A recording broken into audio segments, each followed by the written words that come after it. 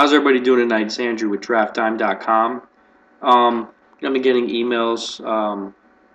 We've been getting emails since we launched this.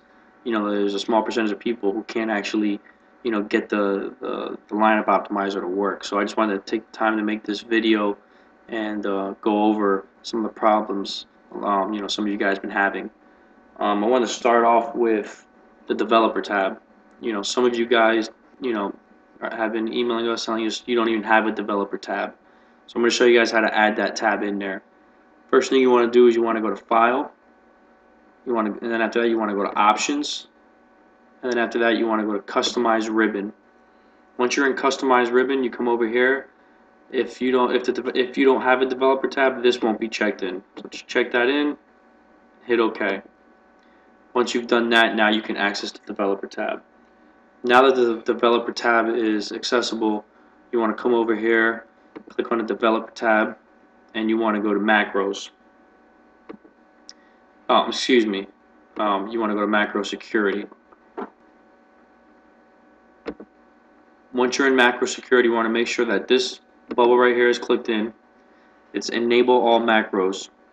You want to make sure that's clicked in. And then under that, under developer macro settings, you want to make sure that trust access to the VBA project object model is checked in as well.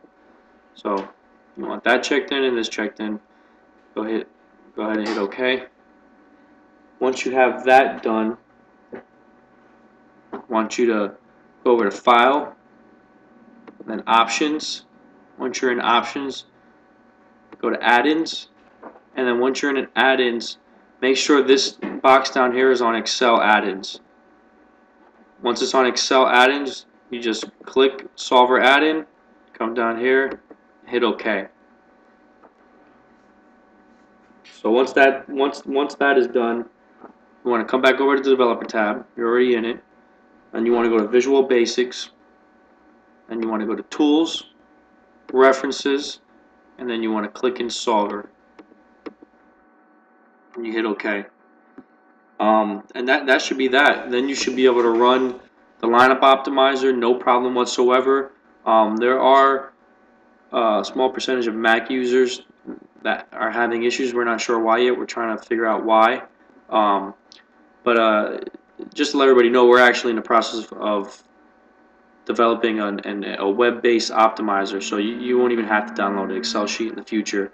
It'll be on the website, and you can do everything you're doing here in this lineup optimizer on Excel, you can do on the website. It'll be a lot easier. There'll be no configuring anything. It'll be a lot better. So, all right, that about wraps up this video. Make sure to check us out on Twitter, Google+, Facebook. Subscribe to our YouTube channel. And yeah, that's it. Hope this video helps everybody. Enjoy the night. Thanks.